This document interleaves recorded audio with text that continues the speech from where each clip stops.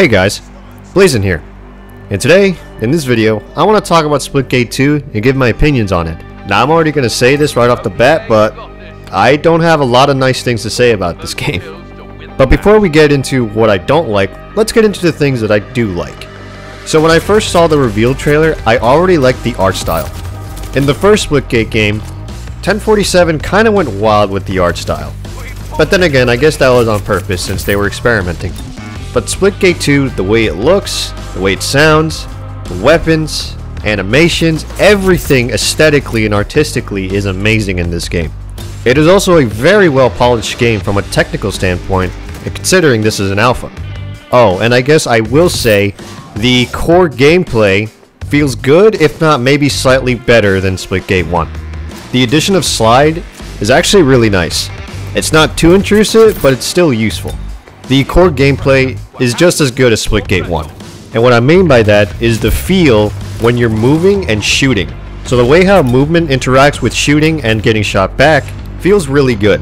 Alright, that's about all the good things I can say about this game. Not to talk shit about it. Alright, let's start with the reveal trailer. When I first saw the reveal trailer, obviously I was hyped. I was so ready for Splitgate 2. I've been waiting for it. And, you know, when I first saw it, I was really hyped. And then the more I kept seeing it, and the more, you know, I saw people were saying on Twitter that it was looking like a hero shooter and whatnot. So then I started to take a closer look at things, and I was like, oh shit. I was like, oh no. Please don't be a hero shooter. Please don't be like loadout class-based shooter. And, well, when they showed off the gameplay, and now that this alpha was out, it is. And also when Scump said, this is just such a fresh outlook on a good, fun arena shooter. Scump is wrong. This is not really an arena shooter anymore. Splitgate 1 I consider an arena shooter. Splitgate 2 is not an arena shooter. This is a hero class-based shooter. The identity has changed a bit, but the core gameplay at least remains the same. The gameplay kind of feels more like Call of Duty than it does Splitgate, or even Halo for that matter. You know, when Splitgate 1 came out, you know, everyone called it Halo with portals. And I thought for Splitgate 2, I think it might have been smarter for the developers, 1047, to double down on that. But they did not. Instead, what they did was took inspiration from other games, like Call of Duty and Overwatch, and even arguably specifically Rogue Company and Black Ops 4. Call of Duty is best known for its class system and loadout customization. Overwatch is known for its hero mechanics. Black Ops 4 also has its own hero mechanics known as Specialists, and has loadouts because it's a Call of Duty game. Rogue Company also has heroes. I already fear for this game's future, or even release for that matter. If 1047 continues in this direction, and this is the direction they've decided, this game might be dead on arrival. Essentially what they've done is just taken inspiration from other games instead of doubling down, you know, the Halo and Portal thing. You can't do loadout based like shooters better than Call of Duty. I personally, and I'm sure some others feel the same way, but I personally just wanted another Halo-styled game. Kind of like how Splitgate 1 was. As a matter of fact, after the Splitgate 2 alpha was over, I recently went back to play Splitgate 1. And it had been years since I played Splitgate 1. And oh my god, did I have so much fun instantly. Splitgate 1, to me, fills that void that has been left since Halo Infinite's failure. There hasn't been a competitive shooter to get addicted to ever since, for me, with Halo Infinite. And when I went back to Splitgate 1, you know, it still kind of has that Halo feel. You know, everyone has even starts and weapon pickups on maps. Also, the map design is very arena-like. So Splitgate 1 filled a void that has been empty since, well, Halo Infinite's failure. And unfortunately, Splitgate 2, for me, does not fill that Halo void. It's like Splitgate 1 was Halo 3, and then Splitgate 2 is Halo 4. Like, I'm kinda getting deja vu like that. Like, instead of doubling down what people identified you as, you're instead taking inspiration from other games.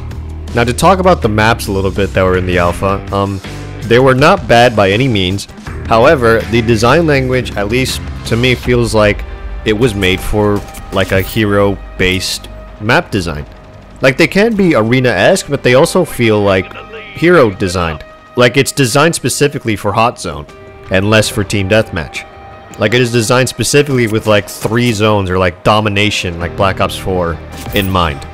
I don't want to say 3 lanes because clearly there isn't 3 lanes. There's, you know, the maps, like I said, the maps themselves are just really well designed, but at least to me it feels like they were designed for like 3 plots, like objective in mind, and less arena-esque like they were in Splitgate 1. And guns, specifically the assault rifles and SMGs, feel a lot easier in this game than they did in Splitgate 1.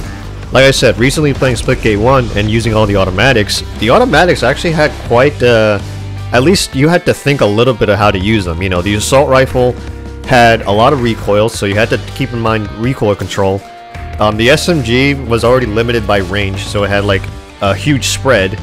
And then the plasma rifle, you had to keep in mind its projectile velocity, so you might have to lead a little bit depending on the range. This game, there is little to no effort with the fully automatic weapons. All the assault rifles from each class are just batshit easy to use. And when you make your guns easy to use, at least for me, that kind of turns me off a little bit. I'll probably still, like, if Splitgate 2 comes out this way, obviously I'm still going to try it, and everyone's still going to try it. It's like, if I loved Splitgate 1, I'm not going to love Splitgate 2. I'll like it, but I won't love it. Also, having shotguns in the loadout class system is really stupid. Like I said, deja vu. Remember Halo 4 when they had the bolt shot as a secondary, which is essentially a pocket shotgun? That's what this kind of reminds me of with the shotguns in Splitgate 2 that you can get with the other 2 classes. And you know, now there's also perks and weapon attachments. Like I said, it's like going from Halo 3 to Halo 4. If this is the direction 1047 chooses to go, and if they keep going this way, obviously, because it's going to be new, people are going to come in and check it out, and you know, everyone's going to be hyped. And then later, over time, it's going to die out and, you know, kind of meet the same fate like Splitgate 1. In a way, Splitgate 2 isn't offering anything exactly new to the market, to the first-person shooter market. It's just another FPS with the new coat of paint on it, and and the Splitgate / Halo feel. I don't know how current or some Splitgate fans feel about this game, but if people main Call of Duty as their game, they're not going to stick around. They're going to go back to Call of Duty. Same thing with like the hero mechanics and whatnot. Like, people are going to go back to their main games like Apex Legends or Overwatch. They're not going to stick around for this game. You're not offering anything new to the FPS market. Obviously, in my opinion, what 1047 should do, which I doubt they're going to do, I would delay this game for like another 2, maybe even 3 years, and go back to the direction you guys were doing with Splitgate 1. You know, double down on the Halo and Portal stuff. Maybe you can do some more creative stuff with the Portal mechanic. I assume there's going to be a Forge like Splitgate 1 that they added later, but better. You know, that's good. I think they really should take more inspiration from Halo, you know. Go back to even starts, have weapons on maps, come up with your own more creative weapons that Halo maybe doesn't have, or never even tried. Like, think about it. Halo right now is shit. And 1047 with Splitgate, you're the only one that can kind of offer another Halo kind of feeling game. But I am disappointed that this is the direction you chose. Going back to the map design real quick, I feel like with the way these maps are designed, it kind of makes actually the portals... I mean, the portal's already easier to use with one button, which I like, but due to the design of the maps, I think the portals kind of become more oppressive than they were in Splitgate 1. Not just because of their ease of use, but also because the maps seem much simpler and smaller, which equals more instances for you to get shot in the back. And the hero mechanics, I mean, the Meridian one is the worst one, like is the worst offender. Like, seeing at the top of the screen you've been detected is such a dopamine killer. Or even arrows, which I thought was the least offensive one, you know, you just move and reload faster and shit. I didn't know you get a health boost, like a 50% health boost over your regular health. That's just stupid. Now, to talk a little bit about the competitive scene of Splitgate, I enjoyed watching Splitgate 1 competitively. It was fun as a spectator, and even to play because, well, it's very similar to Halo. But if this game gets a competitive scene, which I'm sure it will, I'm probably not gonna watch and or like even try it, because it's gonna be like Call of Duty, and I already don't respect like competitive Call of Duty. Like, I don't really consider Call of Duty a competitive game. Like, if this is the way it is for competitive Splitgate, I'm not gonna watch, because chances are, at least in my experience, most people are gonna be abusing the assault rifles and SMGs because of how easy they are to use. Getting kills with the precision rifles of each class feels really good. Like, when I'm using the precision rifles from each class, I have more fun. I may not do the best every game, but I have more fun getting kills. Versus when I use the automatics in the game, I do better, yeah, but I have less fun because of how easy these guns are to use. The kills are less satisfying. And like I said, Splitgate 1's like full auto weapons actually took some thought to some degree than Splitgate 2. And if this is the direction they have chosen, let me at least give you some, I guess, feedback on what I would do to make the game less dumb, I guess. So the first thing I would do is very easy. Remove shotguns from the loadouts. Shotguns as a loadout is so fucking cringe. Like I said, like when I get killed by a shotgun in Splitgate 1, I'm not pissed over it because obviously that guy didn't just spawn with it for free. He found it on the map. So when I get killed by a shotgun in Splitgate 1, it's like, oh okay, I have to go find the shotgun on the map because it's something you can fight for. Because in Splitgate 2, it's like Call of Duty where you can just spawn with it. So when I die from a shotgun in Splitgate 2, it's like, oh, he spawned with it. What the fuck? What's the outplay there? Like, avoid him? So yeah, just remove shotguns from the loadout system. It's cringe. The next thing I would do is, well, make maybe the full auto weapons harder to use. Do that how you will. And then when it comes to the weapon attachments, I think you should come up with more unique attachments. Like, again, I'm going to point to Black Ops 4. Black Ops 4 had unique weapon attachments, and not every gun had the same attachments. And even some guns had super attachments. Like, take a look at Black Ops 4, 1047. That's how I would do weapon attachments. And then when it comes to the hero abilities, you know, at least, you know, for arrows with the 50% health boost, make it decay over time like Overshield from Halo. So basically, when you activate Arrows' rush ability, you know, you get a 50% health boost and it pretty much stays there unless you get shot. I think there should be a overshield decay mechanic like in Halo, where when you activate it, and then if you haven't been in a fight in a while, it starts decaying over time. So you start to lose that health boost if you haven't been in a fight. And then for Meridian's fucking wall hacks, just make it so that the player that has it on is the only one that can see me. I think it's dumb that the Meridian can turn on wall hacks for the entire team. And that also doesn't help considering the maps are kind of, well, small.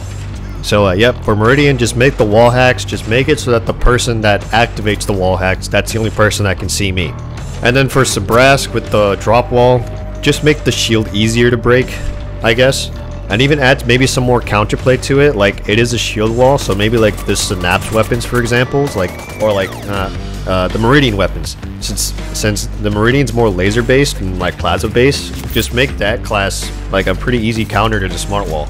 Or even fuck, you have impact ammo in the game, why not make impact ammo, give it a little perk that makes it easier to break through the Sabrask walls.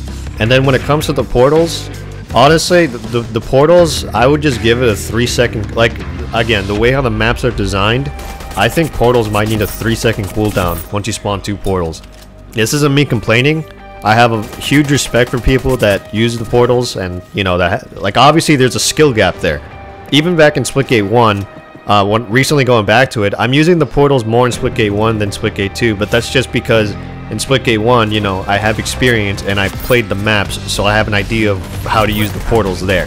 But in Splitgate 2, I think the portals could use a 3-second cooldown. That's all I'll say about the portals. And that's my overall thoughts and some feedback if this is the direction that Splitgate 2 is going overall for this video. So yeah, overall, like I said, disappointed in the direction of the game. I will try it, obviously, but I'm not enthusiastic of this game.